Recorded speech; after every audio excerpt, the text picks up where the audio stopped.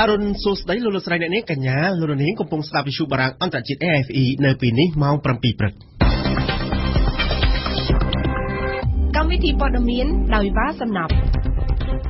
โลกซ้อมรัสเซียทาปอดเมียนได้โลกบานบังจังคือบานมอบปีติชโนรบอกคณะปะประชาชนกัมพูชีกระทรวงการเงียบประกาศเตรียมจอจ้าเลือกประชนุดทำไมระบอกกรรมกรสำหรับชนามปีป้อนดอกรำใบ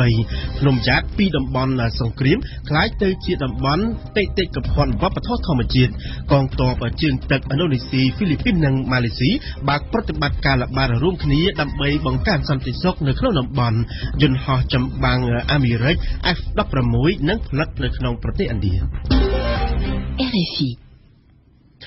เมื่อเรียกจงกรายนี้โลกสามรัสเซียอัตยตะประมุขปะประชังบานบรรจันปอดเมียนโรซาบมวยจุ่มนุ่นเตะต้องแต่นั่งโลนยุรับมันตรายหุ่นแสนได้เชียร์ประเทียนปะประชาชนกัมพูชีจมปูปอดเมียนแต่นุ่นโลกสามรัสเซียบานอ่านท่าคือโลกบานตัวตู้ปีสมาชิกติกนอระบอกคณะปะกันอำนาจปะตายเนี่ยนมเปียคณะปะประชาชนกัมพูชีบานตอดเจ้านั่งบานเลือกหลังท้าเวียมันอาจจะรุ่นอุตียิงสตับสกัดในการบอกวันสุขุนทีcái là sao nó xong là xin mang một năm còn viên ấy thì nam nó khang kia nó chơi được bạn để sai còn hay như lên đi cái như viên phật đang cuốn khoáng hơi khảo một khúc còn viên ấy thì không ăn cả bạn chỉ chúng nó hầu như trăngการอ้างระบอบลูกซอมรังสีนี้บานถั่วล้างขนมเปย์จุบจมวยสมาชิกคณะปะสังครุจิตในขนมติกรองลองบิชรัฐแคลิฟอร์เนียสหรัฐอเมริกในแถบเต็ดตีดอกปรำใบมิถุนาตระหนึ่งไงที่ดอกปรำบุญมิถุนาในขนมประเทศกัมพูชีลูกซอมรังสีแทนจังฮิตอ้างทามีนเวทต้อประบคณะปะโปรยจิตจุกัมพูชีบานบุกเสปรับลูกทาเกนึงกูรูปตามฉันเตอระบอบประเทศบรอนคือเหมือนทั่วสังเกตนามุยนุตีบาตามลูกอติตะประเทศคณะปะสังครุจิตได้โฮมพอดโดยบันดังสตือจุ่มจิตในตราการขมายนี้การได้สมาชิกประเทศขนมระบคณะปะโปรจิตจุกัมพูชีบัญชีปอร์เมียนดอลรูลูกโดยเฉพาะก็โปรธาโปเกตบันดังจิมุนทาคณะปะการนำนัยหนึ่งจันชนคณะปะประชังในชนปีปอนดอกปรำใบขมุนี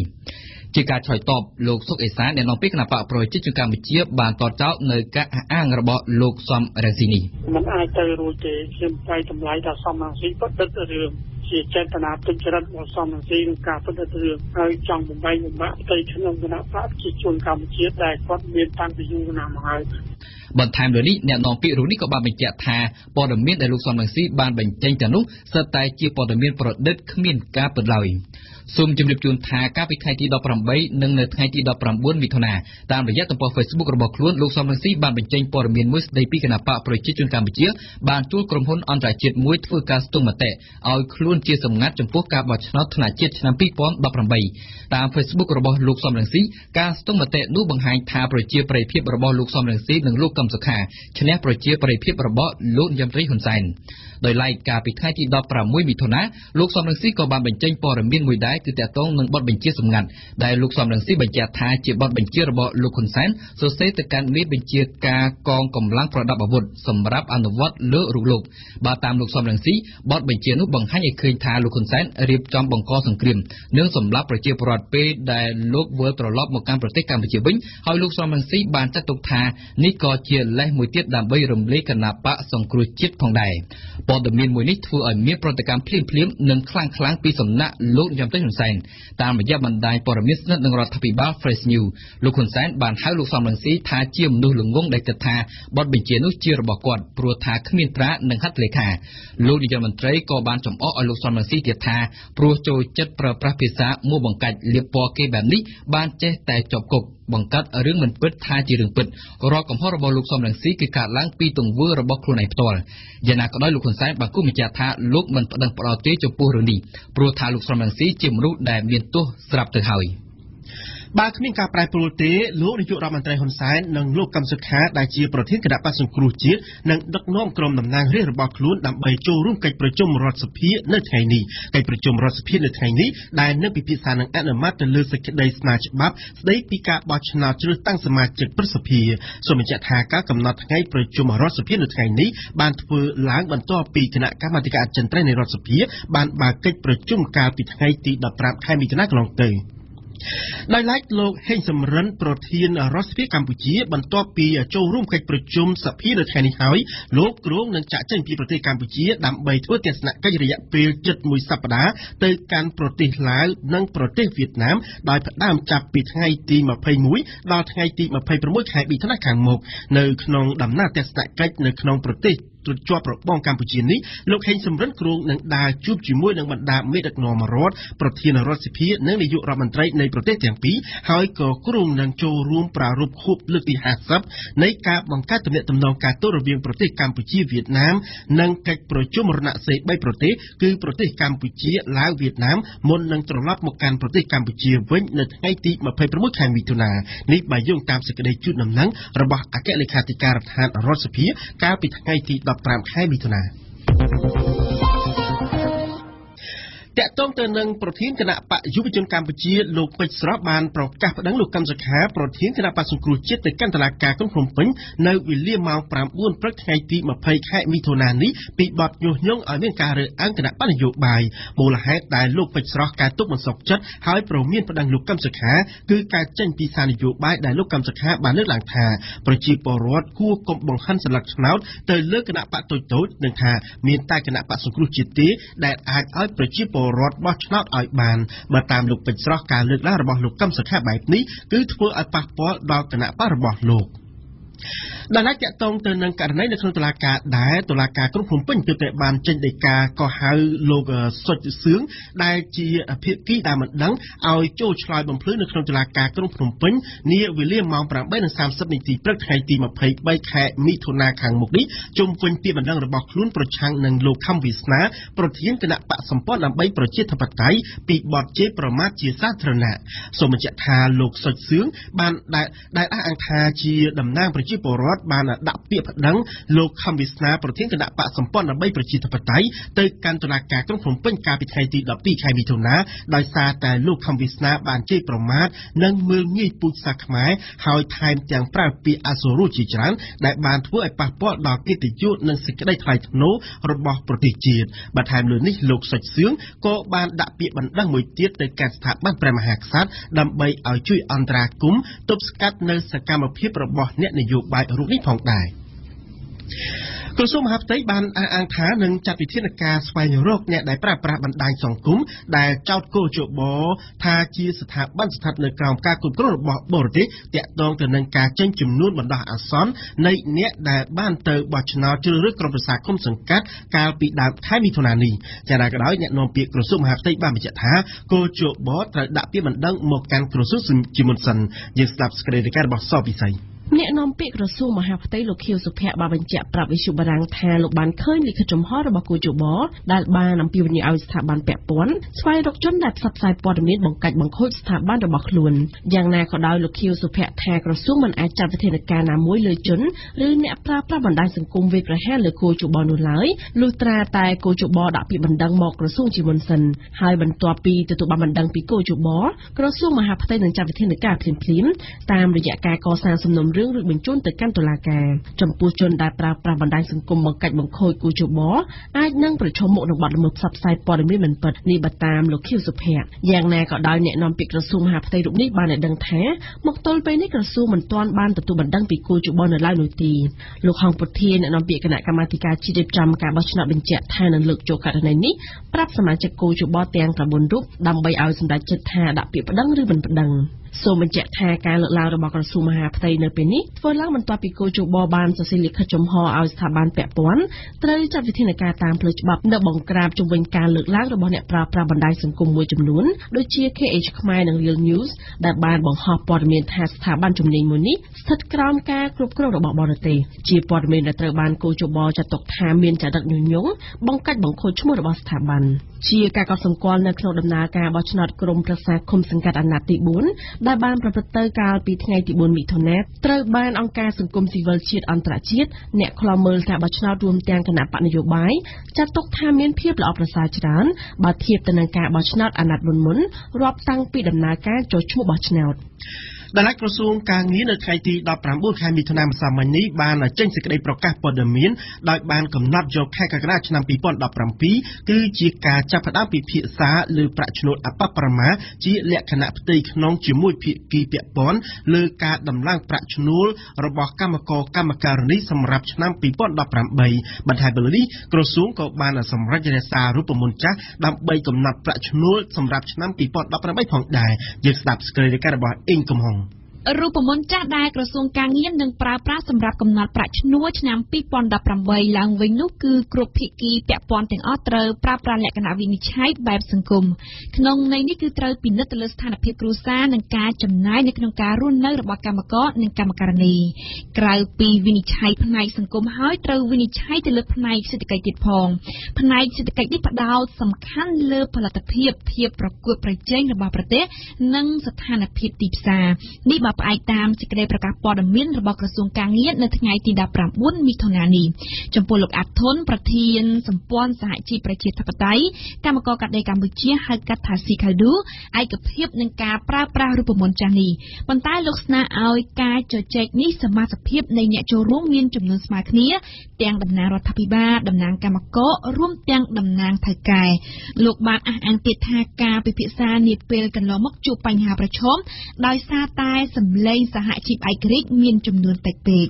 បើតាមក្រសួងថ្ងៃទី1មករាឆ្នាំ2018គឺជាការបដិឆេទចូលជាធរមានប្រាក់ឈ្នួលអបបរមាតែមុនទៅដល់ថ្ងៃប្រកាសជាផ្លូវការនេះភាគីពាក់ព័ន្ធត្រូវឆ្លងកាត់ការជជែករួមគ្នាជា4ដំណាក់កាលសិនក្នុងនោះខែកក្កដាឆ្នាំ2017ជាការចាប់ផ្ដើមកិច្ចពិភាក្សាប្រាក់ឈ្នួលជាលក្ខណៈផ្ទៃក្នុងជាមួយភាគីពាក់ព័ន្ធខែកញ្ញាពិភាក្សាជាលក្ខណៈត្រីភាគីដើមខែតុលាបើកកិច្ចប្រជុំគណៈកម្មការប្រឹក្សាការងារដើម្បីសម្រេចប្រាក់ឈ្នួលអបបរមាផ្នែកវិជ្ជាភ័ណ្ឌកាត់ដេរនិងផលិតស្បែកជើងសូមបញ្ជាក់ថាបច្ចុប្បន្នកម្មករកម្មការិនីទទួលបានប្រាក់ឈ្នួលអបបរមាចំនួន$153បូករួមទាំងប្រាក់ឧបត្ថម្ភដទៃទៀតដែលឡែកនៅថ្ងៃទី19មិថុនានេះវិញក្រសួងការងារនិងអង្គការអន្តរជាតិខាងការងារហៅកាត់ថា ILO បានរៀបចំវគ្គបណ្ដុះបណ្ដាលស្ដីពីគោលនយោបាយប្រាក់ឈ្នួលដើម្បីពង្រឹងប្រព័ន្ធប្រាក់ឈ្នួលនៅកម្ពុជាឲ្យកាន់តែប្រសើរដោយមានការចូលរួមពីភាគីពាក់ព័ន្ធជាតិនិងអន្តរជាតិនៅក្នុងប្រទេសកម្ពុជារាជរដ្ឋាភិបាលកម្ពុជាតាមរយៈក្រសួងបរិស្ថាននៅថ្ងៃម្សិលមិញនេះបានសម្រេចបង្កើតតំបន់ភ្នំចាតទៅជាតំបន់បេតិកភណ្ឌធម្មជាតិដែលមានផ្ទៃដីប្រមាណ 732,000 ហិកតាដែលបានលាតសន្ធឹងលើភូមិសាស្ត្រសង្កាត់បៃលិននៃខេត្តបៃលិនការសម្រេចបង្កើតទៅជាតំបន់បេតិកភណ្ឌធម្មជាតិដើម្បីការពារទូនីតិប្រព័ន្ធអេកូឡូស៊ីសម្រាប់ជាប្រយោជន៍របស់មនុស្សគ្រប់ជំនាន់កម្រិតដល់ការប្រើប្រាស់ធនធានជីវៈចម្រុះធនធានធម្មជាតិធនធានវប្បធម៌និងមុខងារនៃតំបន់នេះសូមរំលឹកជូនថាតំបន់ភ្នំយ៉ាតគឺជាអតីតតំបន់សង្គ្រាមក្តៅជាងគេមួយដែលគ្រប់គ្រងទៅដោយកងកម្លាំងខ្មែរក្រហមតាំងពីឆ្នាំ1975រហូតមកដល់ឆ្នាំ1998មុនការផ្ដាច់ខ្លួនក្រោមនយោបាយឆ្នះរបស់រដ្ឋាភិបាលកម្ពុជារហូតមកទល់នឹងពេលនេះបូករួមទាំងតំបន់បេតិកភណ្ឌភ្នំយ៉ាតកម្ពុជាមានតំបន់ការពារធម្មជាតិចំនួន46កន្លែងនិងរបៀងអភិរក្សជីវៈចម្រុះចំនួន3តំបន់គ្រប់ដណ្ដប់ទៅលើផ្ទៃដីសរុបប្រមាណជាង7លាន3សែនហិកតាក្រោយពីការប្រកាសផ្ដល់ជំនួយផ្ដល់រថយន្តក្រុងចំនួន100គ្រឿងប្រទេសចិនទៅឲ្យរដ្ឋកោស្វ័យចាត់ដឹកជញ្ជូនរដ្ឋកោស្វ័យចាត់ដឹកជញ្ជូនគ្រោងនឹងបន្ថែមរថយន្តក្រុងចំនួន5ខ្សែបន្ថែមទៀតដោយឡែកសាលារាជធានីភ្នំពេញបានឲ្យកាសែតភ្នំពេញប៉ុស្តិ៍នៅថ្ងៃនេះដឹងថា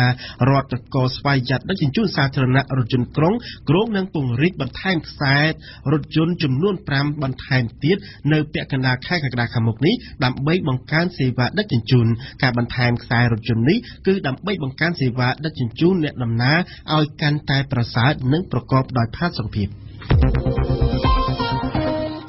យើងសូមងាកមកជម្រាបជូនពីព័ត៌មានអន្តរជាតិវិញដោយនៅព្រឹកនេះយើងផ្ដើមចេញពីតំបន់អាស៊ីកងទ័ពជើងទឹកនៃប្រទេសឥណ្ឌូនេស៊ីម៉ាឡេស៊ីនិងប្រទេសហ្វីលីពីនបានផ្ដើមបើកប្រតិបត្តិការល្បាតរួមគ្នានៅថ្ងៃច័ន្ទទី19ខែមិថុនាម្សិលមិញដើម្បីប្រឈមទល់ទៅនឹងការគំរាមផ្ទុះគ្នាពីសំណាក់ក្រុមអ៊ីស្លាមជ្រុលនិយមជីហាតនៃអង្គការរដ្ឋអ៊ីស្លាមនៅក្នុងតំបន់អាស៊ីនៃភូមិភាគអាគ្នេយ៍តទៅនេះយើងស្ដាប់សេចក្តីរាយការណ៍របស់នុយបានដែរប្រតិបត្តិការល្បាតរួមគ្នារបស់កងទ័ពជើងទឹកនៃប្រទេសឥណ្ឌូនេស៊ីម៉ាឡេស៊ីនិងហ្វីលីពីនបានផ្ដើមឡើងនៅខណៈដែលការវាយប្រយុទ្ធគ្នានៅតែបន្តចាប់តាំងពីថ្ងៃទី23ឧសភាមករវាងកងទ័ពហ្វីលីពីននិងក្រុមប្រដាប់អាវុធអ៊ីស្លាមជ្រុលនិយមរបស់អង្គការរដ្ឋអ៊ីស្លាមដែលវាយកាន់កាប់បានទឹកដីមួយផ្នែកនៃទីក្រុងម៉ារ៉ាវីនៅលើកោះមីនដាណៅភាគខាងត្បូងហ្វីលីពីនយោងតាមការបញ្ជាក់អះអាងរបស់ប្រមុខកងទ័ពឥណ្ឌូនេស៊ី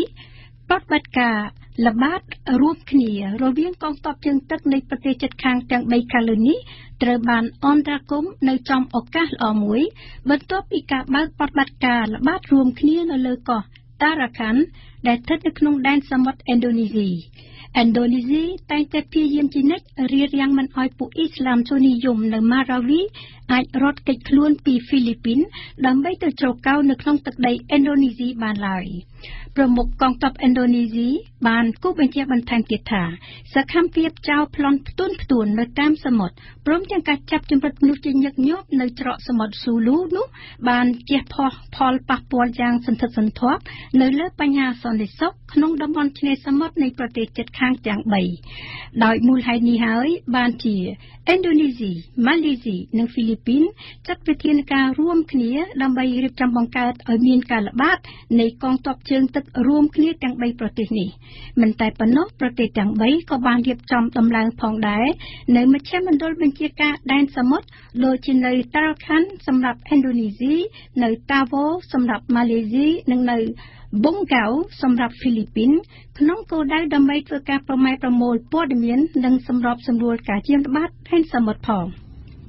ពីពណ៌យន្តហោះប៉ារីសឆ្នាំ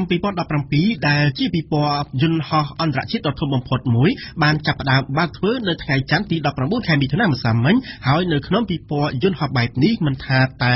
ជានៅតំបន់ណានោះទេអ្វីដែលគេទន្ទឹងរង់ចាំមើលច្រើនជាងគេនោះគឺការបង្ហាញរឹតនៃយន្តហោះចម្បាំងសម្រាប់ពីពណ៌ឆ្នាំនេះចំណាប់អារម្មណ៍ត្រូវផ្ដោតខ្លាំងជាងគេទៅលើយន្តហោះចម្បាំងធុនទំនើបថ្មីចុងក្រោយជាងគេបង្អស់របស់សហរដ្ឋអាមេរិកគឺ F-35 ក៏ប៉ុន្តែនៅប៉ារីសឯនោះវិញយន្តហោះ F-35 នឹងត្រូវប្រឈមនឹងគូប្រជែងដ៏សំខាន់មួយគឺ Rafale ដែលជារបស់ម្ចាស់ផ្ទះយើងនឹងវិលមកលំអិតព័ត៌មាននេះនៅក្នុងនីតិទស្សនៈព្រឹត្តិការណ៍ពិភពលោករបស់យើងនៅប៉ុន្មាននាទីខាងមុខដោយមានបទអន្តរាគមន៍របស់សេនឌីណាតកតងទៅនឹងយន្តហោះរបស់សហរដ្ឋអាមេរិកដែលប្រទេសនេះបានប្រកាសថាអំណោះតទៅយន្តហោះប្រដេញអាមេរិកប្រភេទ F-16 នឹងផលិតដោយប្រទេសឥណ្ឌានៅក្នុងប្រទេសឥណ្ឌា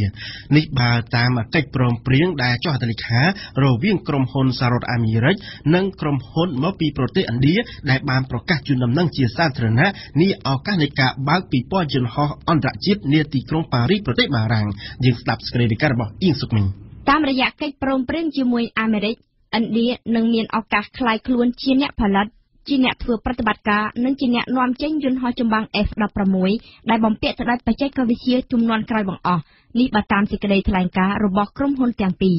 បើតាមប្រភពដដែលអ្វីត្បិតតែការផលិតយន្តហោះ F-16 នៅឥណ្ឌាមែនតែវាបានគ្រប់គ្រងទីផ្សារការងាររាប់ពាន់កន្លែងសម្រាប់ក្រុមហ៊ុនអាមេរិកសម្រាប់អ្នកផ្គត់ផ្គង់សម្ភារៈនៅអាមេរិកនិងបង្កើតការងារថ្មីជាច្រើនទៀតនៅក្នុងប្រទេសឥណ្ឌា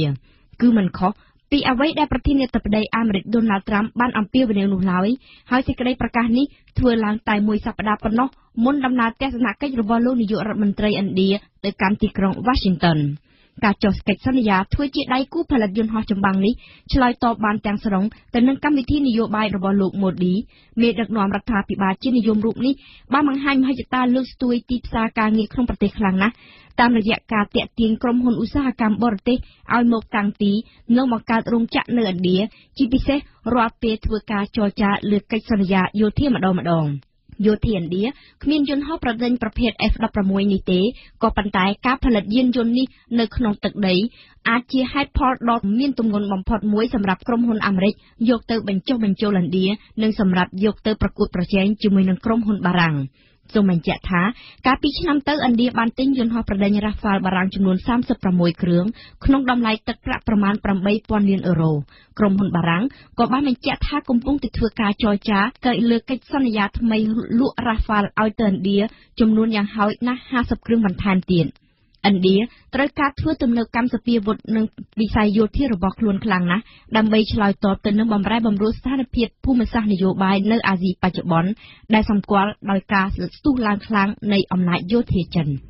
យើងមកបញ្ចប់ព័ត៌មានអន្តរជាតិនៅត្រឹមប្រទេសថៃនៅក្នុងប្រទេសថៃកាលពីថ្ងៃម្សិលមិញនេះមានករណីបំផ្ទុះគ្រាប់បែកបង្កាយតាមផ្លូវនៅភាគខាងត្បូងប្រទេសថៃដែលបានផ្ដាច់យកជីវិតទាហានថៃចំនួន6នាក់និង4នាក់បានរងរបួសកាលពីថ្ងៃម្សិលមិញការបំផ្ទុះគ្រាប់បែកបង្កាយនេះបានកើតឡើងនៅវេលាម៉ោង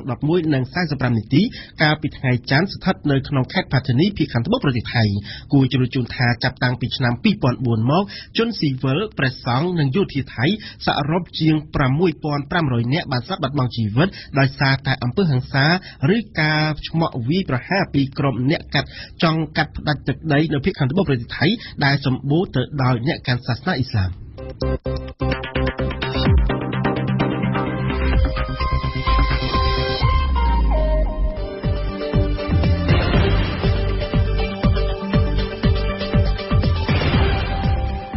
វិទ្យុបារាំង RFI ភ្នំពេញ 92 MHz សៀមរាប 92 MHz បាត់ដំបងក្រុងព្រះសីហនុនិងកំពង់ចាម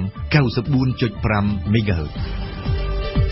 លោកអ្នកស្ដាប់ជាទីមេត្រីលោកនាងកំពុងស្ដាប់កម្មវិធីព័ត៌មានរយៈពេល1ម៉ោងរបស់វិទ្យុបារាំងអន្តរជាតិ RFI ជាបន្តទៅទៀតនេះលោកនាងនឹងបានស្ដាប់កម្មវិធីផ្សាយរបស់យើងជាបន្តដែលដំបូងគឺជានីតិព្រឹត្តិការណ៍កម្ពុជាប្រចាំថ្ងៃស្ដីពីអភិបាលថ្មីនិងមានការគ្រប់គ្រងច្រើនបើដោះស្រាយតម្រូវការសង្គមនិងបញ្ហារស័ព្ទបានល្អ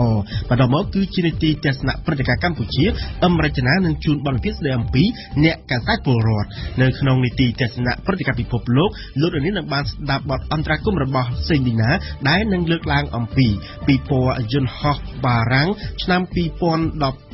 2017 Raffle ទល់នឹង S35 នីតិទស្សនៈសារព័ត៌មាននៅព្រឹកនេះរៀបចំជូនដោយសពិសីហើយនៅចុងបញ្ចប់នៃកម្មវិធីព័ត៌មានរបស់យើងនៅព្រឹកនេះគឺជានីតិបទយការបស់សឿនភិរៈព្រឹត្តិការណ៍កម្ពុជាប្រចាំថ្ងៃអភិបាលក្រុងភ្នំពេញនិងអភិបាលខេត្តចំនួន3ផ្សេងទៀតគឺខេត្តកំពង់ចាមត្បូងឃ្មុំនិងកោះកុងត្រូវបានរដ្ឋាភិបាលផ្លាស់ប្ដូរដោយសារតែអភិបាលខេត្តក្រុងទាំងនោះដល់អាយុចូលនិវត្តន៍យោងតាមព្រះរាជក្រឹត្យកាលពីថ្ងៃទី17ខែមិថុនាឆ្នាំ2017អភិបាលរាជធានីភ្នំពេញថ្មីគឺលោកខួងស្រេងដោយឡែកអភិបាលខេត្តកំពង់ចាមត្បូងឃ្មុំនិងកោះកុងរួមមានលោកគួយចម្រើនលោកលីលេងនិងលោកស្រីមិថុនាភូថងតទៅនេះសូមស្ដាប់បទសេចក្តីរាយការណ៍នេះរៀបចំជូនដល់ញឹមសុផាល់ជុំវិញការផ្លាស់ប្ដូរមួយអេគីបបែបនេះអ្នកតាមដានបញ្ហាសង្គមនិងនយោបាយនៅក្នុងប្រទេសកម្ពុជាមើលឃើញថាជារបត់មួយល្អដោយអ្នកមានវ័យចំណាស់គួរតែផ្ដល់ឱកាសដល់យុវជនជំនាន់ក្រោយបន្តវេនបង្ហាញស្នាដៃដើម្បីជាតិនិងប្រជាជនលោកសេងរិទ្ធីនាយកប្រតិបត្តិវិទ្យាស្ថានខ្មែរសម្រាប់អភិវឌ្ឍជាតិចាប់អារម្មណ៍យើងឃើញថាអ្នកដែលមកថ្មីគួរតែខ្ញុំគិតថាវាធ្វើមិនឲ្យការងារបន្តពីអ្នកចាស់ហ្នឹងឲ្យមានប្រសិទ្ធភាពឲ្យមានការកែលម្អកែតម្រង់ឲ្យល្អណាតែប៉ុន្តែនឹងការវិវត្តនៅមូលដ្ឋានអញ្ចឹងទៅបាទឃើញថាអ្នកចាស់ហ្នឹងដូចគាត់ថាគាត់មិនទាន់ថាធ្វើយ៉ាងម៉េចឲ្យបានល្អប្រសើរទេយើងដូចនៅខាងរាជធានីយើងឃើញថានៅមានបញ្ហាកើតមានឡើងច្រើនណាស់តែប៉ុន្តែនឹងការរៀបចំលំដាប់ធ្នាប់ជាពិសេសយើងឃើញថា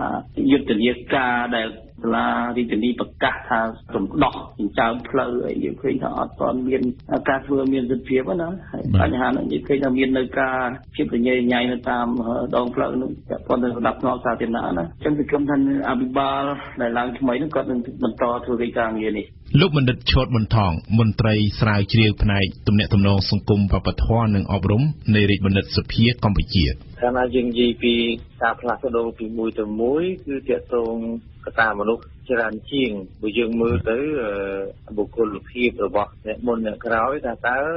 បុគ្គលភាពហ្នឹងណាមួយល្អជាងគាត់ល្អជាងវាជាក្តីសង្ឃឹមមួយហើយប៉ុន្តែការដឹកនាំស្ថាប័ននៅក្នុងរបបរបស់យើងបច្ចុប្បន្ននេះវាមិនអាស្រ័យទាំងស្រុងឬក៏ថាភាគច្រើនពេកទៅលើបុគ្គលភាពប្រមាណទេដោយសារតែវាអាស្រ័យទៅលើបែបបទទៅលើរបៀបទៅលើគោលការណ៍ក្នុងការ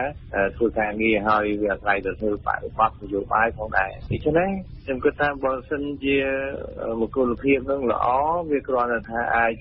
ប្រែប្រួលតិចតួចតែប៉ុណ្្នឹងឯងតែឲ្យប្រែប្រួលច្រើនពេកវា វាមិនជាដុំកំភួននេះដោយសារតែយើងធ្វើការរងថ្ងៃនេះគឺគាត់តែយើងអាងថាជារបបប្រជាធិបតេយ្យសេរីអីក៏អញ្ចឹងមែនប៉ុន្តែ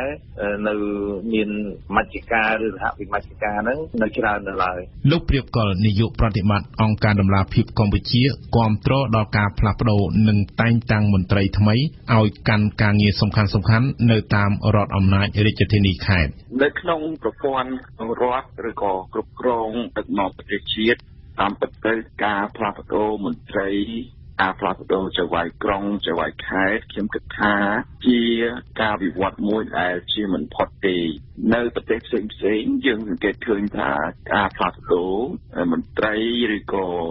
ចៅហ្វាយខេត្តចៅហ្វាយក្រុងគឺជាការកែប្រែឆ្ពោះទៅរកភាពល្អប្រសើរតែខ្ញុំស្វាគមន៍ចំពោះការសម្រេចចិត្តរបស់រដ្ឋាភិបាលក្នុងការផ្លាស់ប្ដូរមន្ត្រីឬក៏ផ្លាស់ប្ដូរសមាជិកជាន់ខ្ពស់នៅក្នុងគណៈបករបស់ខ្លួនហើយយើងសង្ឃឹមថាការផ្លាស់ប្ដូរនេះវានឹងវិវត្តទៅរកភាពល្អប្រសើរភាពវិជ្ជមានហើយយើងនឹងមើលឃើញលទ្ធផលនៅក្នុងរយៈពេល 4-5 ខែខាងមុខនេះបន្ទាប់ពីមន្ត្រីថ្មីគាត់ចូលកាន់មុខតំណែងជាផ្លូវការនិងមានឱកាសបានធ្វើការបំពេញតួនាទីរបស់ខ្លួនលោកសាស្ត្រាចារ្យអែមសវណ្ណារាអ្នកស្រាវជ្រាវវិទ្យាសាស្ត្រនយោបាយមើលឃើញថាការងាររបស់អភិបាលថ្មីជាពិសេសក្រុងភ្នំពេញនឹងមិនមានអ្វីវិវត្តទេប្រសិនបើអ្នកថ្មីនៅតែបន្តធ្វើតាមលំអានអភិបាលចាស់អ្នកដែលឡើងថ្មីហ្នឹងខ្ញុំគិតថាវាទោះជាយ៉ាងណាក៏មិនទាន់អាចកាន់កិច្ចការបានរឹងមាំដែរហើយមួយចេញពីអភិបាលរងក្រុងហ្នឹងគាត់កាន់កិច្ចការហ្នឹងគាត់អាចដឹងរឿងខ្លះក៏ប៉ុន្តែចង់និយាយថាបញ្ហាដែលនៅក្រុងបន្សល់ទុកហ្នឹងអត់ទាន់បានឆ្លើយតបដោះស្រាយមិនទាន់បំពេញតម្រូវការរបស់ពលរដ្ឋនៅរាជធានីភ្នំពេញទេដូច្នេះខ្ញុំគិតថាគាត់ឡើងហ្នឹងបើសិនគាត់នៅបន្តយន្តការឬក៏ភារកិច្ចដូចតែកិច្ចការលើកមុនទេបានន័យថាมันអាចតាក់ទាញការគ្រប់គ្រងពីប្រជាពលរដ្ឋបានទេ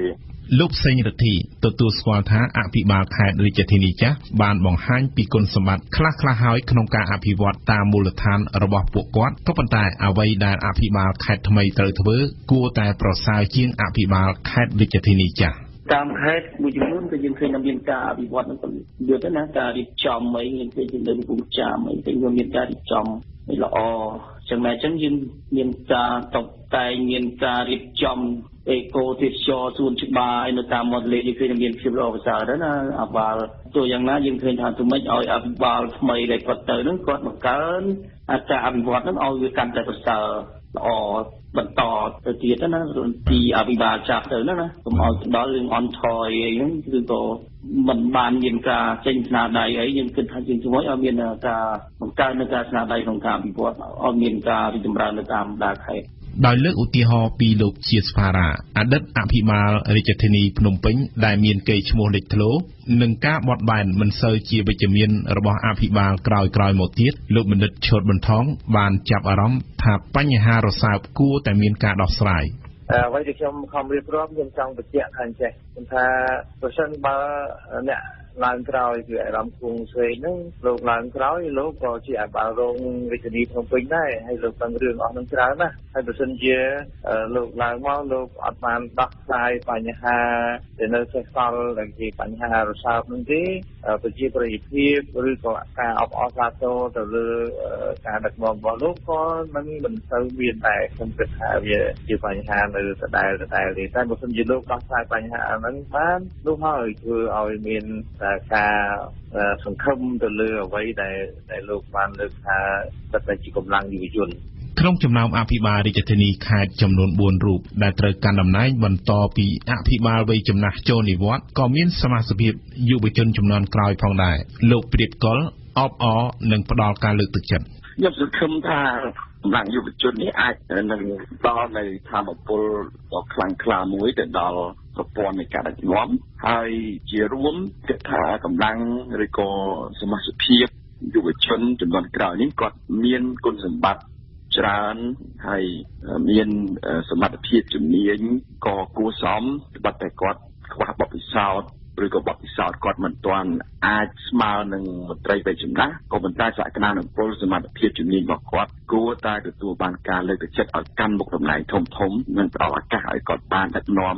និងប្រើប្រាស់នៅសក្តានុពលរបស់គាត់ខ្ញុំគិតថាជាការសម្រេចចិត្តដ៏ត្រឹមត្រូវរបស់រដ្ឋាភិបាលក្នុងការសម្លឹងមើលអ្នកជំនាន់ក្រោយឬក៏មន្ត្រីវ័យក្មេងដែលមានស្នាដៃនិងមានសក្តានុពលបាទលោកអែមសវណ្ណរាគាត់សម្គាល់ថាការតែងតាំងអភិបាលថ្មីទាំងនៅភ្នំពេញនិងនៅខេត្តនានាហាក់ដូចនៅក្នុងភាពស្រពេចស្រពិលនៅឡើយទាំងរូបភាពនយោបាយនិងការងារអភិវឌ្ឍទស្សនវិស័យថ្មីឬក៏ហៅថាអ្នកណាក៏ដោយដែលឡើងទៅបង្ហាញអំពីអន្តៈឬក៏កិច្ចការសកម្មភាពដែលឆ្លើយតបទៅនឹងពលរដ្ឋដែលចង់បានឧទាហរណ៍ថា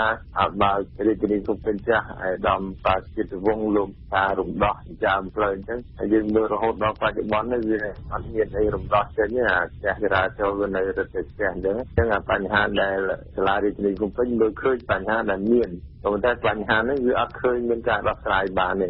នេះជាតល័យកពិតប្រកបដែលយើងមិនឃើញមានបេក្ខជនឬក៏សមាជិកតែងតាំងនឹងបង្ហាញស្នាដៃឬវិធានភាពដែលអាចឆ្លើយតបឬបំពេញសេរីការរបស់ពលរដ្ឋនៅតាមមូលដ្ឋានបានទេដោយឡែកលោកសាស្ត្រាចារ្យអែមសវណ្ណរាបន្ថែមតាក់ទងទៅនឹងអភិបាលខេត្តថ្មីពងចាមធំហើយត្បូងឃ្មុំវាមានការសម្លេងគុំការដឹកនាំការនៅការឡើងឈ្នះមែនហើយគណៈបកការអំណាចដែលពងចាមចាញ់ច្រើនហើយត្បូងឃ្មុំបោះឆ្នោតថ្នាក់ជាតិមិនបន្តទៅឈ្នះទេអញ្ចឹងហើយបញ្ហាយើងមើលអនុវត្តខេត្តមុនលោកអត់មានគេហៅថាជីស្អាឬក៏ពាក់ព័ន្ធទៅនឹងជីវភាពប្រជាពលរដ្ឋឧទាហរណ៍នៅត្បូងឃ្មុំជាច្រើនគឺគាត់រកស៊ីខាងចការចំណាំផ្សេងៗនឹងផលិតផលរបស់គាត់ហ្នឹងអត់មានទីផ្សារអញ្ចឹងយើងអត់ឃើញយន្តការឬក៏វិធានការដែលអាចជួយឆ្អាឬក៏ជួយដោះស្រាយគាត់បានទេហើយគោលនយោបាយរបស់ក្រសួងពាណិជ្ជកម្មដែលតម្លាក់20លានជាង60លានអីដើម្បីដោះស្រាយទីផ្សារកសិផលខ្មែរហ្នឹងយើងអត់ឃើញយន្តការអីជួយយ៉ាងម៉េចឲ្យជួយបានទេនៅក្នុងចំណោមនោះអ្នកដែលដាំម្រេចនេះគឺអត់មានទីផ្សារអត់មានចូលទៅក្នុងគោលនយោបាយរបស់រដ្ឋាភិបាលថ្មីលោកសេងរិទ្ធីបន្តដែរថាបញ្ហាវិស័យកសិកម្មនិងទេសចរគួរតែត្រូវមានការគិតគូរជាចម្បងជាពិសេសនៅតាមបណ្ដាខេត្តនិយាយទៅប្រទេសយើងជាប្រទេសកសិកម្មយ៉ាងណាក៏យើងអភិបាលខេត្តដែលទៅតែងតាំងថ្មីហ្នឹងក៏គាត់ត្រូវតែមានការគិតគូរពីវិស័យកសិកម្មណាជាពិសេសហេដ្ឋារចនាសម្ព័ន្ធប្រព័ន្ធធារាសាស្ត្រសំខាន់ណាសម្រាប់ខេត្តនីមួយៗឬនេះព្រោះខេត្តខ្លះនៅតំបន់ទេសចរឬក៏កុងអីយើងឃើញថាវាមានជាវិស័យតំបន់ទេសចរអញ្ចឹងគួរតែធ្វើការបង្កើន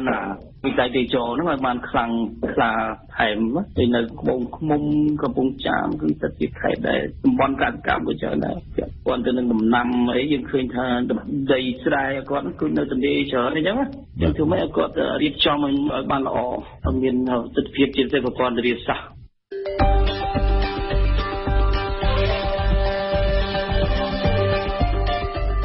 ព័ត៌មានទាំងនេះអាចអានឬស្ដាប់ឡើងវិញនៅក្នុងគេហទំព័ររបស់យើង www.khmer.rfi.fr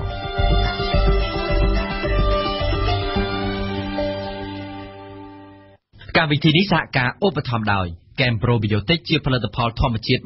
100% មានប្រសិទ្ធភាពខ្ពស់ដល់សុខភាពដូចជាជួយសម្រួលដល់ការរំលាយអាហារបំបាត់ stress ធ្វើឲ្យពិសាបាយបានសម្រានលក់ស្រួលនិងបំបាត់ការឈឺសន្លាក់ Chem Probiotic ជាផលិតផល PPM និង Conferel ដែលចែកចាយដោយក្រុមហ៊ុន DKSH សាកលវិទ្យាល័យឯកទេសនៅកម្ពុជា CUS សិក្សាដើម្បីគុណភាពសិក្សាដើម្បីសមត្ថភាពវិជ្ជាជីវៈសិក្សានៅ CUS Sinvenju ជាក្រុមហ៊ុនផលិតកាហ្វេធម្មជាតិតែមួយគត់គ្រប់គ្រងដោយភ្ញៀវជាតិនិងអន្តរជាតិគ្រឹះស្ថានមីក្រូហិរញ្ញវត្ថុ LOLC ដើម្បីគំនិតរីកចម្រើន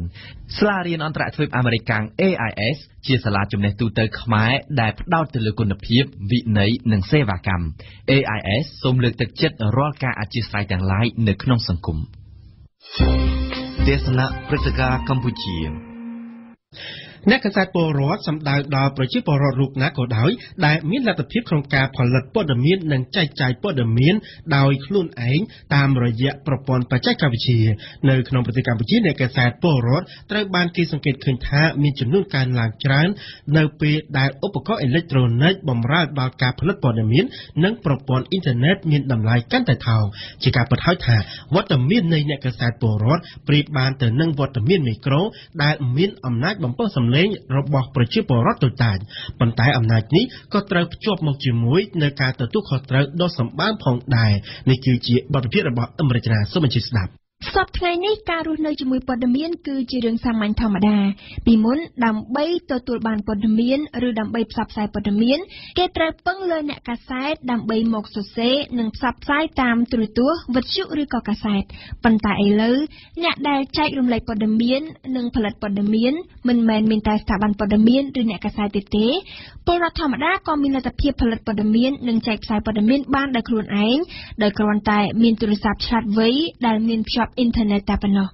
ពលរដ្ឋដែលមិនមែនមានអាជីពជាអ្នកកាសែតតែផលិតព័ត៌មានដើម្បីផ្សព្វផ្សាយត្រូវបានគេប្រសិទ្ធនាមថាជាអ្នកកាសែតពលរដ្ឋសប្តាហ៍ថ្ងៃនេះអ្នកកាសែតពលរដ្ឋនៅកម្ពុជាមានចំនួនកើនឡើងច្រើនព្រោះតែឧបករណ៍អេឡិចត្រូនិកដែលបម្រើដល់ការផលិតព័ត៌មានក៏ដូចជាប្រព័ន្ធអ៊ីនធឺណិតដែលជាមធ្យោបាយផ្សព្វផ្សាយព័ត៌មានមានតម្លៃកាន់តែថោកអ្នកកាសែតពលរដ្ឋនៅកម្ពុជាស្ទើរតែទាំងអស់ប្រើប្រាស់បណ្ដាញសង្គម Facebook ដើម្បីផ្សព្វផ្សាយព័ត៌មានដែលខ្លួនផលិតបានខ្លះសរសេរជាអត្ថបទភ្ជាប់ដោយរូបភាពដោយព័ត៌មានប្រពៃណីតាំងពីដើមមកហើយប៉ុន្តែខ្លះទៀតឈានទៅដល់ការថតជាវីដេអូនិងខ្លះផ្សាយបន្តផ្ទាល់ថែមទៀតផងចំពោះព័ត៌មានដែលអ្នកកាសែតពលរដ្ឋផលិតគេសង្កេតឃើញថាភាគច្រើនជាព័ត៌មានដែលនៅក្បែរខ្លួនជាពិសេសព័ត៌មានដែលនៅក្នុងមូលដ្ឋានរបស់ពួកគាត់សំឡេងអំពីបញ្ហាប្រឈមរបស់ប្រជាពលរដ្ឋតូចតាចដែលធ្លាប់តែត្រូវបានមើលរំលងដោយវិទ្យុនិងទូរទស្សន៍ជាដើមស្រាប់តែកងរំពងឡើងតាមរយៈការផ្សព្វផ្សាយរបស់អ្នកកាសែតពលរដ្ឋការផ្សព្វផ្សាយរបស់អ្នកកាសែតពលរដ្ឋនេះមិនត្រឹមតែបានផ្ដល់ភាពចម្រុះដល់វិស័យសារព័ត៌មាននៅកម្ពុជាទេវាថែមទាំងជំរុញឲ្យមានដំណោះស្រាយលើបញ្ហាមួយចំនួនបើទោះបីជាពេលខ្លះការដោះស្រាយបញ្ហាទាំងនោះត្រូវការពេលវេលាក៏ដោយជាការពិតអ្នកកាសែតពលរដ្ឋចាំបាច់សម្រាប់វិស័យសារព័ត៌មាននិងមានចំណែកសំខាន់ក្នុងការដោះស្រាយបញ្ហាសង្គមប៉ុន្តែអ្នកកាសែតពលរដ្ឋភាគច្រើនមិនបានឆ្លងកាត់វគ្គបណ្ដុះបណ្ដាលផ្នែកសារព័ត៌មានឲ្យបានទូលំទូលាយទេព័ត៌មានខ្លះត្រូវបានផលិតឡើងដោយផ្អែកលើបទពិសោធន៍ឬអារម្មណ៍ផ្ទាល់ខ្លួនជាជាងការពិតជាក់ស្ដែងដែលពេលខ្លះអាចបង្កឲ្យមានការយល់ច្រឡំនៅក្នុងសង្គមកន្លងមកព័ត៌មានរបស់អ្នកកាសែតពលរដ្ឋខ្លះមិនត្រឹមតែបង្កឲ្យមានការយល់ច្រឡំទេវាថែមទាំងនាំមកនូវចំនួនបែកផ្សែងតាមបណ្ដាញសង្គមទៀតផងជាថ្មីម្ដងទៀតការចូលរួមរបស់អ្នកកាសែតពលរដ្ឋគឺជារឿងល្អជារឿងគួរឲ្យលើកទឹកចិត្តនិងមានសារៈសំខាន់ប៉ុន្តែអ្នកកាសែតពលរដ្ឋខ្លួនឯងត្រូវយល់ឲ្យច្បាស់ពីគោលដៅនៃការផលិតព័ត៌មានរបស់ខ្លួនថាតើការផលិតនិងផ្សព្វផ្សាយព័ត៌មាននោះធ្វើឡើងដើម្បីដោះស្រាយបញ្ហាឬបង្កើតបញ្ហាប្រសិនបើដើម្បីដោះស្រាយបញ្ហាព័ត៌មានដែលផលិតចេញនោះគួរតែត្រូវបានធ្វើឡើងឲ្យច្បាស់និងដោយសន្តិវិធីក្នុងន័យនេះបើទោះបីជាព័ត៌មានដែលអ្នកកាសែតពលរដ្ឋផលិតនិងផ្សព្វផ្សាយមិនអាចដោះស្រាយបញ្ហាបានភ្លាមៗក៏ដោយក៏យ៉ាងហោចណាស់វាអាចរុញច្រានបញ្ហាទាំងនោះទៅកាន់ផ្លូវចេញណាមួយមិនមែននាំទៅកាន់ផ្លូវទាល់ឡើយសរុបមកវិញត្បិតតែនៅមានចំណុចខ្វះខាតខ្លះនៅក្នុងការផលិតព័ត៌មានប៉ុន្តែអ្នកកាសែតពលរដ្ឋចាំបាច់ខ្វះមិនបានក្នុងការរួមចំណែកធ្វើឲ្យវិស័យសារព័ត៌មាននៅកម្ពុជាមានលក្ខណៈសម្បូរបែបក្នុងន័យនេះស្ថាប័នដែលធ្វើការពាក់ព័ន្ធទៅនឹងវិស័យសារព័ត៌មានគួរតែបន្តបណ្ដុះបណ្ដាលនិងបំពាក់បំប៉នបន្ថែមទៀតដល់អ្នកកាសែតពលរដ្ឋដើម្បីឲ្យពួកគេមានសក្តានុពលកាន់តែខ្លាំងក្នុងការរាយការណ៍ព័ត៌មានប្រកបដោយវិជ្ជាជីវៈតាមរយៈមធ្យោបាយនានាចំណែកអ្នកកាសែតពលរដ្ឋខ្លួនឯងត្រូវយល់ឲ្យច្បាស់អំពីតួនាទីរបស់ខ្លួនជាតួនាទីកាន់ឧក្រិដ្ឋស័ព្ទដើម្បីផ្សព្វផ្សាយព័ត៌មានហើយមានតែអ្នកកាសែតពលរដ្ឋខ្លួនឯងប៉ុណ្ណោះដែលអាចជ្រើសរើសបានថាខ្លួនចង់ផ្សាយព័ត៌មានប្រភេទណានិងដើម្បីអ្វីតែសូមកុំភ្លេចថាអំណាចនៃការផ្សព្វផ្សាយព័ត៌មានបានតាមចិត្តចង់របស់អ្នកកាសែតពលរដ្ឋនេះក៏មានភ្ជាប់ជាមួយនៅការទទួលខុសត្រូវដ៏ធំធេងចំពោះមុខសង្គមជាតិដូចគ្នាដែរទេសនាព្រឹត្តិការណ៍ពិភពលោកពិព័រណ៍យន្តហោះប៉ារីសឆ្នាំ2017ដែលជាពិព័រណ៍យន្តហោះអន្តរជាតិដ៏ធំបំផុតមួយបានចាប់ផ្ដើមបើកធ្វើការពីថ្ងៃច័ន្ទទី19ខែមិថុនាម្សិលមិញហើយនៅក្នុងពិព័រណ៍យន្តហោះបែបនេះមិនថាជានៅទីណានោះទេអ្វីដែលគេទន្ទឹងរង់ចាំមើលច្រើនជាងគេគឺការបង្ហាញរិទ្ធនៃយន្តហោះចម្បាំងសម្រាប់ពិព័រណ៍ឆ្នាំនេះចំណាប់អារម្មណ៍ត្រូវផ្ដោតខ្លាំងជាងគេទៅលើយន្តហោះចម្បាំងធុនទំនើបថ្មីចុងក្រោយជាងគេបង្អស់របស់សហរដ្ឋអាមេរិកគឺ F-35 ក៏ប៉ុន្តែនៅប៉ារីសនេះF-35 នឹងត្រូវប្រឈមនឹងគូប្រជែងដ៏សំខាន់មួយទៀតគឺ Rafale ដែលជារបស់ម្ចាស់ផ្ទះនេះគឺជាប្រធានបទនៃបទអន្តរកម្មរបស់ស៊ីនីណាសូមអញ្ជើញស្ដាប់ នៅក្នុងពិព័រណ៍យន្តហោះប៉ារីសឆ្នាំ2017នេះបើនិយាយពីផ្នែកយន្តហោះចម្បាំងគេសង្កេតឃើញថាយន្តហោះស៊ូខុយរបស់រុស្ស៊ីត្រូវអវត្តមានដោយសារតែមានទណ្ឌកម្មដែលអឺរ៉ុបដាក់លើរុស្ស៊ីចំណែកយន្តហោះ Eurofighter Typhoon របស់ Airbus វិញមានត្រឹមដាក់តាំងបង្ហាញនៅលើដីប៉ុណ្ណោះដូច្នេះនៅលើអាកាសនៅសល់តែយន្តហោះពីរប៉ុណ្ណោះដែលត្រូវប្រជែងគ្នាគឺយន្តហោះ F-35 របស់អាមេរិកនិង Rafale របស់បារាំងការប្រៀបធៀបយន្តហោះចម្បាំងទាំងពីរនេះហើយដែលជាប្រធានបទនៃការជជែកគ្នាយ៉ាងផុសផុលនៅក្នុងអំឡុងពិព័រណ៍យន្តហោះដែលបើកធ្វើកាលពីថ្ងៃច័ន្ទបើនិយាយអំពីសមត្ថភាពខាងចម្បាំងស្ទើរតែគ្រប់អ្នកជំនាញទាំងអស់សុទ្ធតែយល់ឃើញថា F-35 ធ្វើបិទតែជាយន្តហោះដែលទើបនឹងផលិតថ្មីនិងប្រើបច្ចេកវិទ្យាថ្មីទំនើបចុងក្រោយក៏ប៉ុន្តែក៏ហាក់ដូចជាមិនមានសមត្ថភាពអ្វីអស្ចារ្យលើ Rafale ប៉ុន្មាននោះដែរគេធ្វើការកត់សម្គាល់ថា Rafale ជាយន្តហោះដែលមានភាពរហ័សរហួនជាងហើយមានប្រៀបលើ F-35 នៅក្នុងការប្រដេញគ្នាលើអាកាសក៏ប៉ុន្តែ F-35 មានប្រៀបលើ Rafale ខាងបច្ចេកវិទ្យាបំបង្កាយពីរ៉ាដាគេច្រើនតែនាំគ្នានិយាយថារវាង Rafale និង F-35 បានប្រយុទ្ធគ្នាតទល់មួយទល់នឹងមួយនៅលើអាកាស F-35 មានលទ្ធភាពឈ្នះ Rafale តិចតួចណាស់ក៏ប៉ុន្តែមុននឹងចូលមកដល់ស្ថានភាពតទល់គ្នាមួយទល់នឹងមួយបែបនេះ F-35 អាចចាប់ជាប់ Rafale ក្នុងរ៉ាដាបានមុនហើយអាចលបវាប្រហារដើម្បីមិនឲ្យ Rafale ដឹងខ្លួនទាន់បច្ចេកវិទ្យាបំបង្កាយពីរ៉ាដានេះហើយដែលជាចំណុចពិសេសរបស់ F-35 ប្រៀបលើ Rafale ក៏ប៉ុន្តែការប្រជែងគ្នាពីសមត្ថភាពចម្បាំងវាគឺជារឿងមួយហើយអ្វីដែលកាន់តែសំខាន់ជាងនេះទៅទៀតនៅក្នុងពិព័រណ៍យន្តហោះដែលតាមការពិតទៅជាពិព័រណ៍ពាណិជ្ជកម្មនោះគឺការប្រជែងគ្នាដណ្ដើមទីផ្សារហើយនៅក្នុងការប្រជែងដណ្ដើមទីផ្សារនេះមានកត្តាពីរដ៏សំខាន់ក្រៅពីសមត្ថភាពចម្បាំងហើយប្រហែលជាកាន់តែសំខាន់ជាងនេះទៅទៀតផងនោះគឺទី1តម្លៃនិងទី2បទពិសោធន៍និងសមត្ថភាពដែលបង្ហាញឲ្យឃើញនៅក្នុងប្រតិបត្តិការលើសមរភូមិជាក់ស្ដែងត្រង់ចំណុចទាំងពីរនេះ Rafale គឺជាអ្នកមានប្រៀបដោយសារតែយន្តហោះចម្បាំងនេះធ្លាប់ត្រូវបានគេដាក់ពង្រាយឲ្យទៅកាន់សមរភូមិជាច្រើនរួមមកហើយរួមមានដូចជានៅអាហ្វហ្គានីស្ថានអ៊ីរ៉ាក់លីប៊ីស៊ីរីនិងម៉ាលីជាដើមហើយនៅក្នុងសមរភូមិអស់ទាំងនេះយន្តហោះ Rafale ត្រូវបានគេប្រើនៅក្នុងប្រតិបត្តិការចម្រុះរួមមានទាំងការយកការនិងការវាយប្រហារតាមផ្លូវអាកាសរួមមានទាំងការធ្វើប្រតិបត្តិការចេញពីមូលដ្ឋានទ័ពដែលនៅលើដីនិងប្រតិបត្តិការចេញពីនាវាផ្ទុកយន្តហោះផ្ទុយពីនេះទៅវិញ F-35 គឺជាប្រភេទយន្តហោះដែលទើបនឹងផលិតថ្មីនៅមិនទាន់បានបង្ហាញសមត្ថភាពឲ្យគេឃើញនៅលើសមរភូមិជាក់ស្ដែងនៅឡើយហើយលើពីនេះទៅទៀតកាលពីប្រមាណថ្ងៃមុននេះ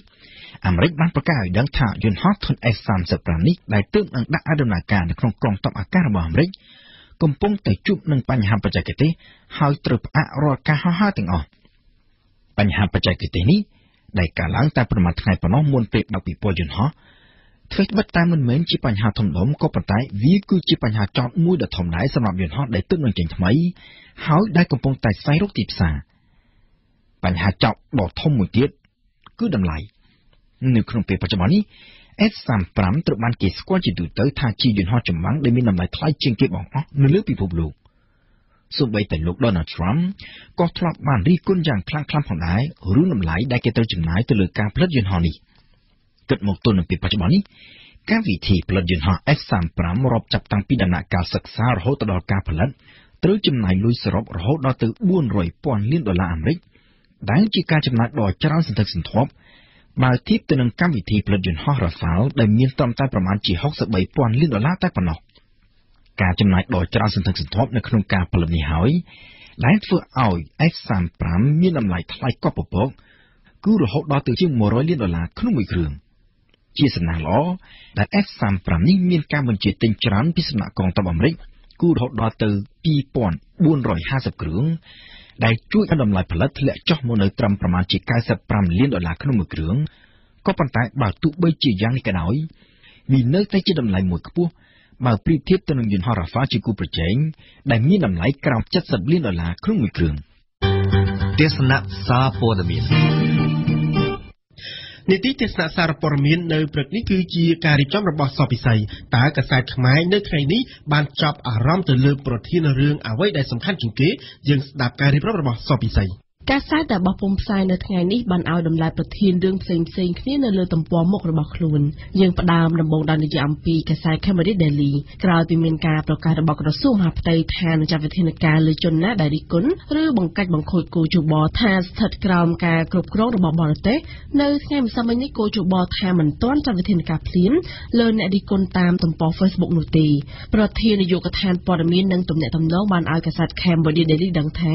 គោជបហាក់បន្ទន់ចំហអំពីវិធានការផ្លូវច្បាប់ណាមួយដោយលើកឡើងថាសេចក្តីបំភ្លឺកាលពីថ្ងៃទី13មិថុនាត្រូវបានផ្សព្វផ្សាយជាការព្រមានដល់អ្នកប្រើប្រាស់ទំព័រ Facebook ព្រមទាំងសារព័ត៌មានវិទ្យាជីវៈមួយចំនួនដែលបានរាយការណ៍អំពីគោជបយើងងាកមកចាប់អារម្មណ៍ប្រធានរឿងធំរបស់កាសែតភ្នំពេញប៉ុស្តិ៍វិញម្ដងនៅចំហៀងខាងឆ្វេងនៃទំព័រមុខកាសែតនេះបានឡើងចំណងជើងថា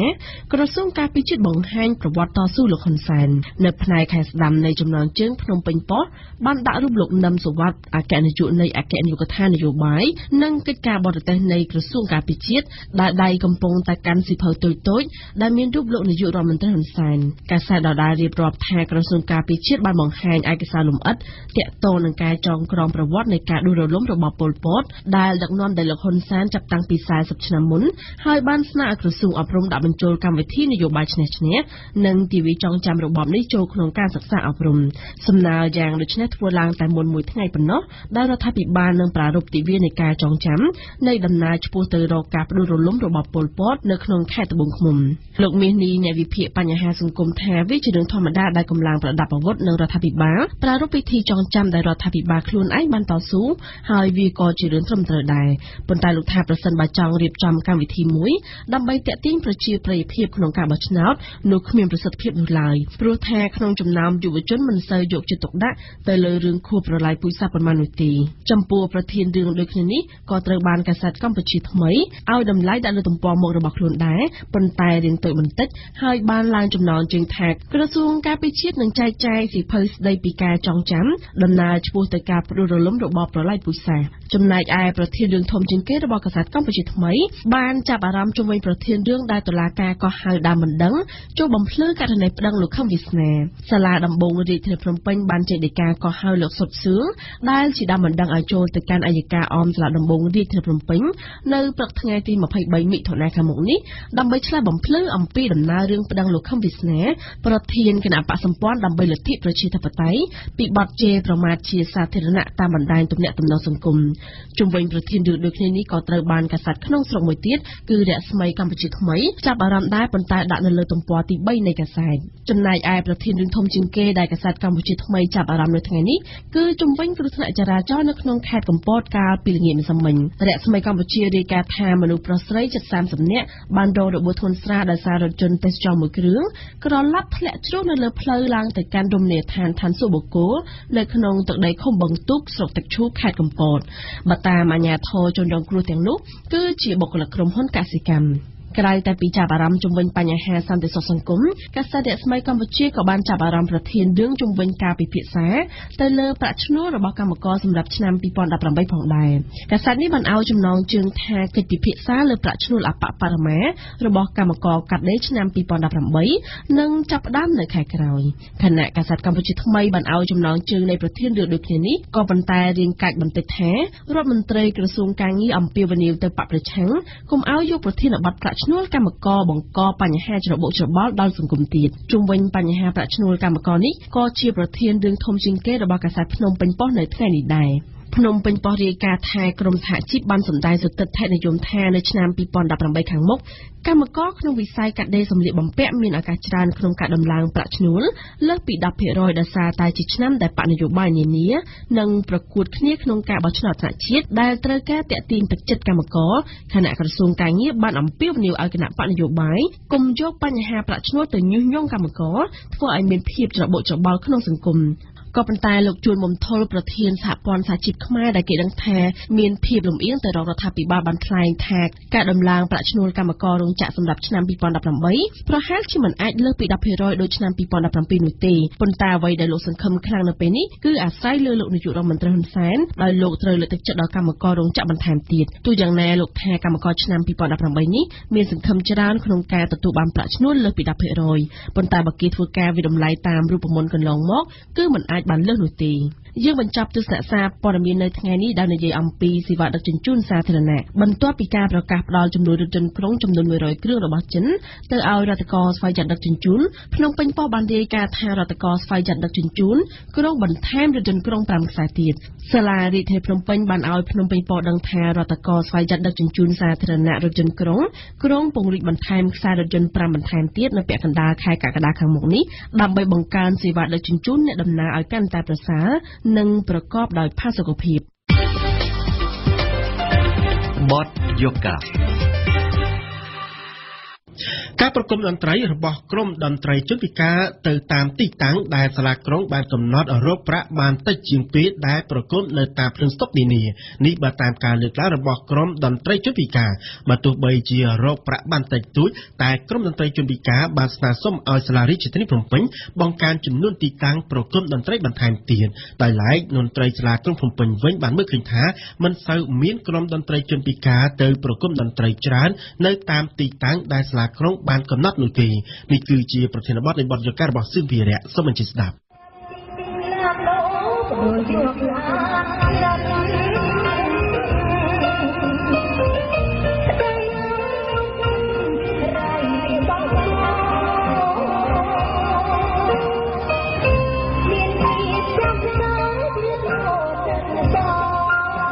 នេះគឺជាប្អូនស្រីនិមលសមាជិកក្រុមតន្ត្រីក្តីសង្ឃឹមថ្មីនៃជនពិការដែលមកប្រគំនៅសួនច្បារវត្តបទុមវតីនៅពេលយប់ចាប់ពីថ្ងៃសុក្រដល់ថ្ងៃអាទិត្យរៀងរាល់សប្តាហ៍និមលពិការភ្នែកទាំងសងខាងមើលអ្វីពុំឃើញទេជាអ្នកមានស្រុកកំណើតនៅខេត្តព្រះសីហនុនិមលបានក្លាយជាអ្នកចម្រៀងនៅឆ្នាំ2015ដោយសារនិមលមិនមានអាជីពអ្វីផ្សេងក្រៅពីនេះទេចា៎សារទីមួយគឺខ្ញុំអត់មានអាជីពអីក្រៅពីច្រៀងឯណាមួយខ្ញុំអត់ទៅចេះអីក្រៅពីច្រៀងផងព្រោះគាត់ថាបើសិនបាត់ពីការច្រៀងគឺខ្ញុំអត់មានអីរកអញ្ចឹងពូចាស់បងប្អូនខ្ញុំ5នាក់តែឥឡូវពុកម៉ែនិងបងប្អូនខ្ញុំនៅតែធ្វើការនៅប្រទេសថៃអស់ហើយនៅសល់តែខ្ញុំម្នាក់ឯងអញ្ចឹងមិនដឹងទៅធ្វើអីគឺមានតែការច្រៀងហ្នឹងពីមុននិមលបានច្រៀងនៅតាមភ្លើងស្តុបក្នុងរាជធានីភ្នំពេញប៉ុន្តែក្រោយពីមានចំណាត់ការរបស់សាលាក្រុងមកក្រុមរបស់នាងត្រូវបានផ្លាស់ប្ដូរមកច្រៀងនៅសួនមុខវត្តបទុមនេះវិញប៉ុន្តែការផ្លាស់ប្ដូរទីកន្លែងរបស់ក្រុមចម្រៀងនិមលបានធ្វើឲ្យការទទួលចំណូលមានការធ្លាក់ចុះនិមលបញ្ជាក់ថាមួយថ្ងៃបើសិនជាមេក្រុមខ្ញុំគាត់អាចទទួលបានច្រើនដល់ពេលនៅកន្លែងនេះអញ្ចឹងថាបានតិចជាងមុនអញ្ចឹងណាគេថាពី100គេថាពី 50% មកសល់តែ30អញ្ចឹងណា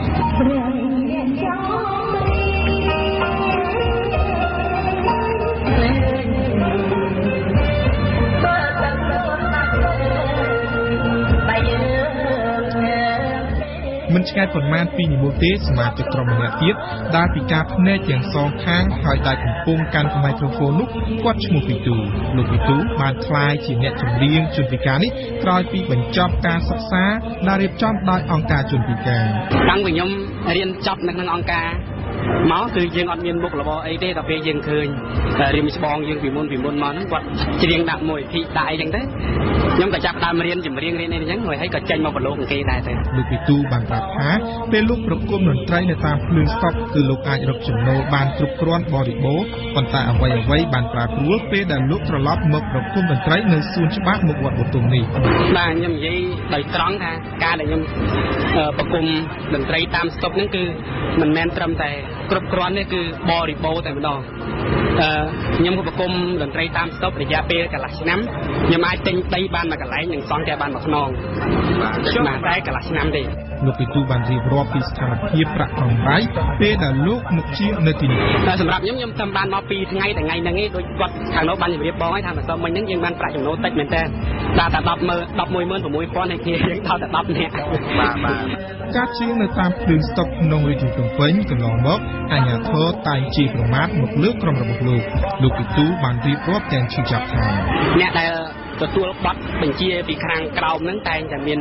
ពាក្យអីបន្តិចបន្តួចពាក្យខ្លះក៏មិនសមរម្យអាហ្នឹងយើងក៏មិនចង់រំលឹកដែរពីព្រោះវាពុះហើយតែគាត់ថាសង្ឃឹមថាពួកគាត់ហ្នឹងគិតមើលម្ដងទៀតពីការប្រើប្រាស់សម្ដីរបស់ពួកគាត់ហ្នឹងផងបាទព្រោះទោះបីជានេះគឺជាបញ្ជាក៏ដោយប៉ុន្តែយើងមើលលិខិតហ្នឹងគឺជាលិខិតសំណុំពរតែនៅពេលដែលពួកគាត់ចុះមកម្ដងហ្នឹងគឺគាត់ពេលខ្លះហ្នឹងគឺគាត់តេស្តដៀលយើងតែហ្មងណាហេអាខ្វះឯងរឹកម៉េះតែអញ្ចឹង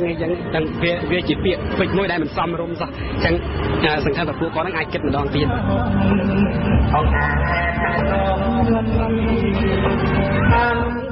លោកប៊ុនរតពីការភ្នែកទាំងសងខាងគឺជាប្រធានក្រុមតន្ត្រីក្តីសង្ឃឹមថ្មីនៃជនពិការហើយលោកគឺជាតន្ត្រីករប្រចាំក្រុមផងដែរលោកប៊ុនរតបានថ្លែងប្រាប់ថានៅពេលដែលលោកប្រគំតន្ត្រីនៅតាមភ្លើងស្តុបគឺសមាជិកក្រុមរបស់លោកម្នាក់អាចរកប្រាក់បានពី 40,000 រៀលទៅ 50,000 រៀលក្នុងមួយថ្ងៃ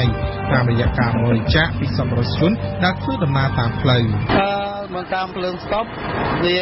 ជាមធ្យមយើងរកបាន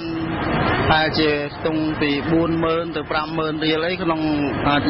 ចំក្នុងម្នាក់អញ្ចឹងណាបាទ 40,000 អីចឹងមិនទៀងទេប៉ុន្តែយើងគិតថាតែជាស្ទង់ពី 40,000 ទៅ 50,000 អីចឹងក្នុងម្នាក់អញ្ចឹងយើងព្រោះយើងប្រគំតែ 3-4 នាក់ទេបាទកាលនោះมันមានគ្នាច្រើនទេលោកប៊ុនរតបាននាំក្រុមរបស់លោកមកប្រគំតន្ត្រីនៅទីនេះបាន2លើកហើយក្រោយពីរដ្ឋាភិបាលបានអនុញ្ញាតឲ្យមានការប្រគំតន្ត្រីនៅតាមសួននេះដោយសារតែលោកប៊ុនរតទើបតែចូលរួមប្រគំនៅទីនេះបានរយៈពេលតែ2ថ្ងៃប៉ុណ្ណោះដូច្នេះលោកមិនអាចធ្វើការប្រៀបធៀបពីប្រាក់ចំណូលដែលទទួលបានពីការបរិច្ចាគរបស់សប្បុរសជននោះទេប៉ុន្តែលោកបានធ្វើការកត់សម្គាល់ថាកាលពីពេលដែលលោកប្រគំនៅតាមស្តុបគឺក្រុមរបស់លោកអាចរកចំណូលបានគ្រប់គ្រាន់ជាងបើនិយាយឲ្យអស់ទៅកុំយើងមិនលាក់លៀមទេការដែលពួកខ្ញុំប្រគំនៅតាមស្តុបពួកខ្ញុំរកចំណូលបានគ្រប់គ្រាន់ជាងដោយសារយើងបានប្រគំរាល់ថ្ងៃអញ្ចឹងណាហ្នឹងហើយប្រគំរាល់ថ្ងៃហើយដល់មកដល់ពេលនេះពួកយើងប្រគំបានតែថ្ងៃសុក្រថ្ងៃសៅរ៍ថ្ងៃអាទិត្យទេគេអនុញ្ញាតឲ្យយើងតែថ្ងៃសុក្រថ្ងៃសៅរ៍ថ្ងៃអាទិត្យតែប៉ុណ្ណោះអញ្ចឹងពួកខ្ញុំមិនរំពឹងថានឹងបានគ្រប់គ្រាន់ទេសម្រាប់ការផ្គត់ផ្គង់ជីវភាពប្រចាំថ្ងៃដោយសារទី1គឺការរកប្រាក់ចំណូលតាមរយៈការប្រគំនៅសួននេះមិនដឹងថាបានប្រមាណឲ្យពិតប្រាកដទេបាទហើយវាបានរយៈពេលខ្លីទៀតផងហ្នឹងហើយបើតាមស្តុបយើងចិត្តទៅខាងនេះខាងនោះទៅវាផ្លាស់ប្ដូរមនុស្សជួនកាលបងប្អូនខ្លះគាត់ក៏ជួយទៅបងប្អូនខ្លះក៏គាត់មិនមានលទ្ធភាពជួយគាត់ទៅហួសទៅអញ្ចឹងណាបាទតែបើនៅទីនេះយើងក៏មិនដឹងថាកម្រិតនៃការចំណូលរបស់យើងនោះបានប្រមាណដែរទោះបីជាយើងលេងល្អប៉ុណ្ណាកាលពីដើមឆ្នាំ2017នេះលោកប៉ាសុជីតវង្សអតីតអភិបាលក្រុងបានសម្រេចឯកភាពបញ្ចប់ការច្រៀងតាមទីសាធារណៈទៀតដោយជំនួសមកវិញនៅការច្រៀងតាមទីកន្លែងដែលរដ្ឋបាលរាជធានីភ្នំពេញរៀបចំជូនចំនួន3ទីតាំងលោកអភិបាលក្រុងភ្នំពេញបានបញ្ជាក់បន្ថែមថារដ្ឋបាលក្រុងភ្នំពេញនឹងរៀបចំឆាកតន្ត្រីជូនជនពិការថែមទៀតនៅតាមទីតាំងនីមួយៗប៉ុន្តែជាក់ស្ដែងការប្រគំតន្ត្រីរបស់ជនពិការនៅឯសួនមុខវត្តបទុមមិនមានរៀបចំឆាកអ្វីនោះទេ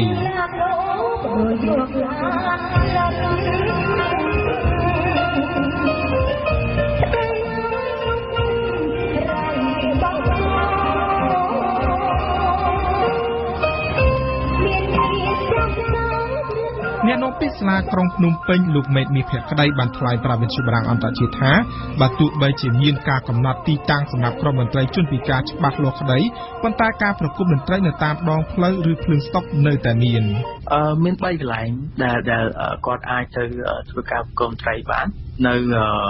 វត្តភ្នំនៅអតីតទីលានជាតិបតៃនៅទីហ្នឹងអាចារ្យហ្នឹង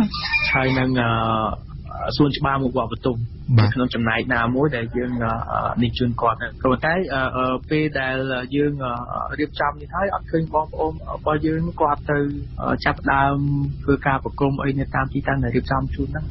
ចំពោះការស្នើសុំទីតាំងបន្ថែមទៀតពីសាលាក្រុងសម្រាប់ក្រុមតន្ត្រីជនពិការនេះលោកមេតមាសភក្តីបញ្ជាក់ថាក៏បានទទួលនេះផ្លូវការនៃការស្នើសុំអញ្ចឹងផងណាមួយទីតាំងដែលយើងផ្ដល់ជូនគាត់ហ្នឹងក៏ដូចជាមិនទាន់បានឃើញគាត់ទៅចាប់ដើមប្រើប្រាស់ទីតាំងទាំងអស់នោះសម្រាប់ធ្វើការប្រគំដែរ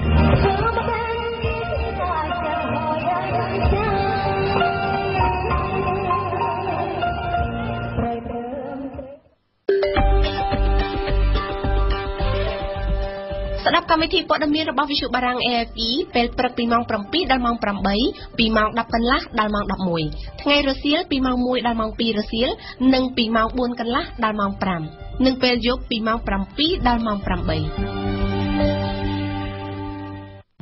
លោកស្ដាប់ជាទីមេត្រីកម្មវិធីព័ត៌មានរយៈពេល1ម៉ោងរបស់វិទ្យុបារាំងអន្តរជាតិ RFI នៅព្រឹកនេះបានជាមកដល់ទីបញ្ចប់ហើយបន្ទាប់ពីនេះគឺជាកម្មវិធីព័ត៌មានជាភាសាបារាំងហើយនៅម៉ោង 8:30 នាទីលោកនាងនឹងបានស្ដាប់កម្មវិធីព័ត៌មានខ្លីតរការដែលវិទ្យុយើងផ្សាយរៀងរាល់1ម៉ោងម្ដងវិទ្យុបារាំងអន្តរជាតិ RFI សូមអរគុណចំពោះភក្ដីភាពរបស់អស់លោកអ្នកដែលតែងតែគាំទ្រដល់ការផ្សាយរបស់យើងខ្ញុំសូមអរគុណសិហាដែលបានជួយរៀបចំបច្ចេកទេសនៅព្រឹកនេះនៅពេលនេះខ្ញុំសំណប់នឹងសក្តិនៃវិទ្យុបារាំងអន្តរជាតិ RFI សូមអរគុណនិងសូមគោរពលា